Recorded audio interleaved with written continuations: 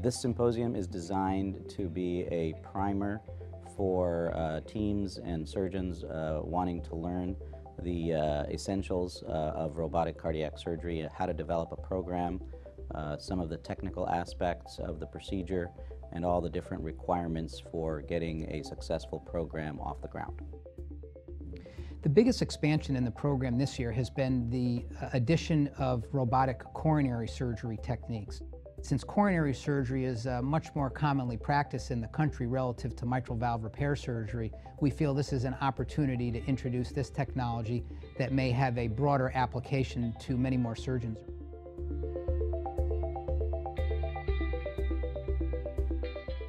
I'm most excited about the fact this year that we are including a variety of different procedures.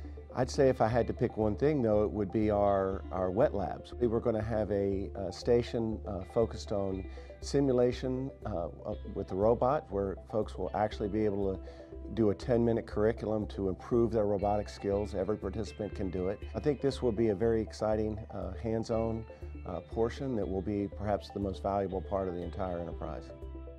Dr. Balke and Guy and myself, we have spent a lot of time to really choose who are viewed as experts in the field. And this is the biggest advantage for those attending, is that everybody that more or less is speaking at this meeting is credible. They have a reputation, they have either presented or published on it.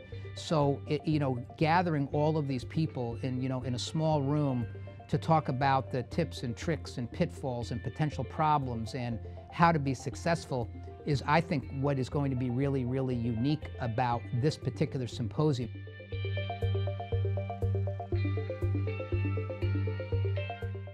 What we'd ideally like to see is actually cardiac surgical teams.